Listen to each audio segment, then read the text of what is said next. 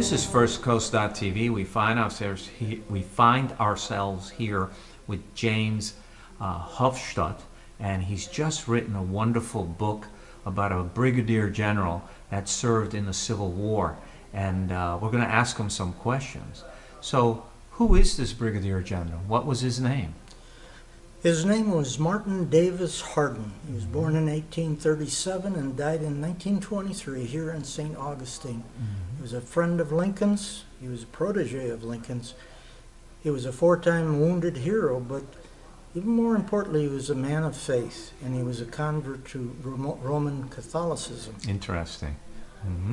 In all your research, now the title of the book is what is the title of the book?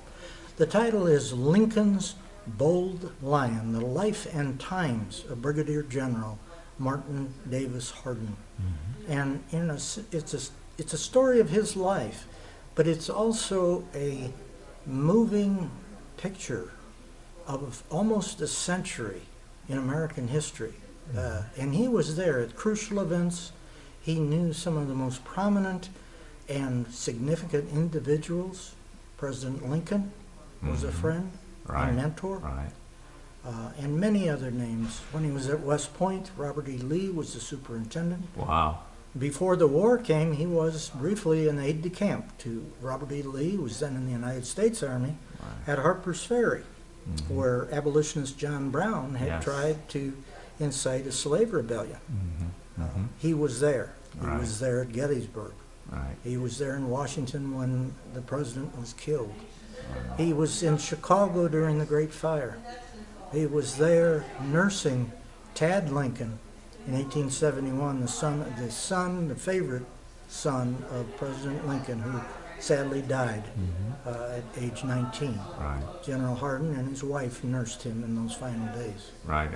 You know, the place was quite packed here. Now, why did you hold this dissertation about the book here at Nombre de Dios? Because if in a biography, my goal was to give a picture of the man. And you could not give an accurate picture of General Hardin unless you addressed his spiritual inner self. And he was as they said at his eulogy here in St. Augustine in 1923, a soldier, a gentleman, and a Christian.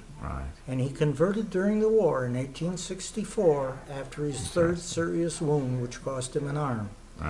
And he became a Roman Catholic, and he became a very strong, devout Roman Catholic, and it played a tremendous role in his life. And his wife, after his death, she renovated something here at the Nombre de Dios, didn't she? That's correct. His second wife, he married her in Holy Name Cathedral in 1892 in Chicago.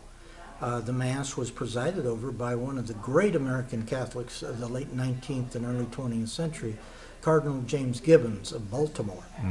And when the general died, his wife, Amelia McLaughlin, she was of Irish Catholic background and also a very devout Catholic. She renovated, restored, and landscaped the shrine of Our Lady of La Leche in memory of General Hardin. There are several plaques to that effect out there. And at one time there was a statue to his patron saint of St. Martin's. We're not sure what has happened to that since it was placed there in 1925. But many people come here and they see the plaque and they don't know who this man is or why this Catholic chapel is dedicated to his memory. Your dissertation was amazing. I mean, there were so many facts about this man. You could make an incredible movie about him. He's also buried here at the National Cemetery in St. Augustine. Now, of all the research you did about this general, what was the one thing that either moved you or shocked you or you found super interesting about him, of all the details? That's a difficult question. He was a man of many parts.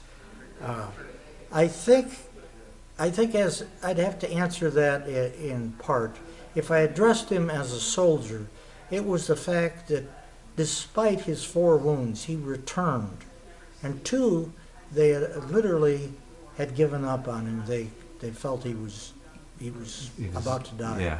And each time he came back to lead his men.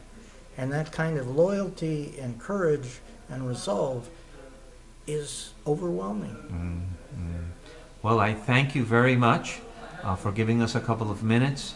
Your dissertation was amazing. I couldn't tell people more to pick this book up. The people who've read it told me it was just, couldn't put it down. It was just full of so many interesting anecdotes and points and things in history that they were not aware of, especially about the Civil War.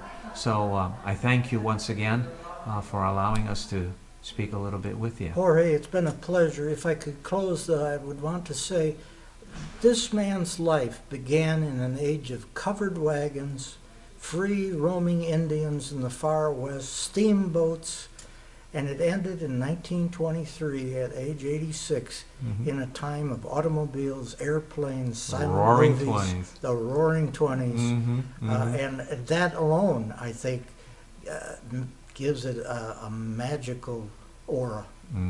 Well, thank you again, my friend. Thank you.